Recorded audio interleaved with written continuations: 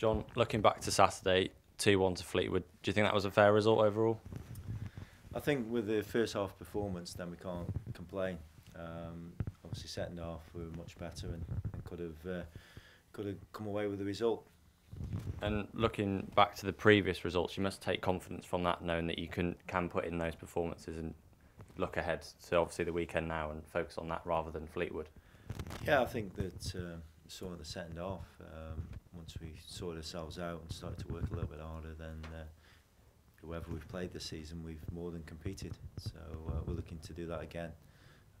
Just hoping that Saturday is a bit of a blip the first half, and we go again, and can't have a better game to come back to. Obviously, it's going to be a good game, and the fact that the ground's going to be full, and all the players are going to be up for it and wanting to do well. Do you think that adds possibly a lot more to their game, knowing that it could possibly be a sellout, the biggest attendance so far this season? Well, I think when you looked at the fixtures at the start of the season, obviously Sunderland was the main one that everybody looked at, with being the biggest club. So if as a player that's the same, and you just want to go out there and obviously do well. You want to do well every week, but games like that that little bit more special.